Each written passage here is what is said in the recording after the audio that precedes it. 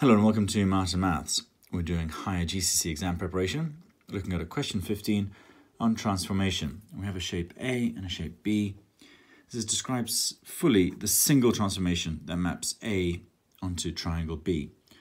So let's use our process of elimination. It's not reflection because it's not the same side of a mirror line. It's not translation because it's not in the same orientation in a different position. But there we have to think about it.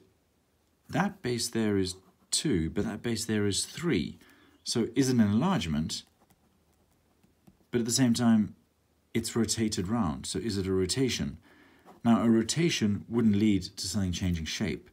So it's an enlargement, but there's something slightly different, that it is in a completely different orientation. And that's where it makes me think it's a negative enlargement. So going through a point. So I'm going to put that it's a negative enlargement, and hopefully it'll give us one of those marks. We then need the center that it goes through and the scale factor. Now the scale factor should be easier to see. That was 2, that was 3. So to go from 2 to 3, you're multiplying by 1.5, but it's going to be negative 1.5. But now we've got to think about what is it going through to reach there. It's not going through the origin because it's further away this side than here.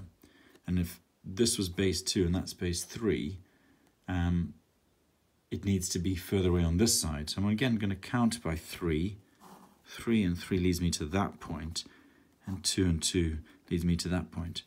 It makes me think that is the, not the origin, the center of enlargement.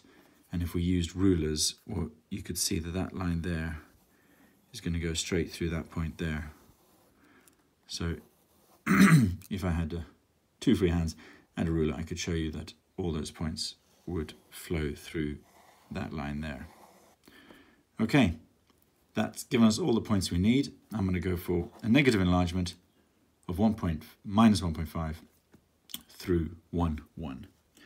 Center of enlargement 1, 1. Okay, there we go. That's a 2-mark question. I've actually gone over the time there, but hopefully we can have saved time on those earlier questions. That's why I keep saying early in the paper, try and save time so you can spend more time on these more challenging questions later in the paper. That's higher GCSE transformation question, negative enlargement. Thanks for watching. Don't forget to like, subscribe and share, and good luck for your exams.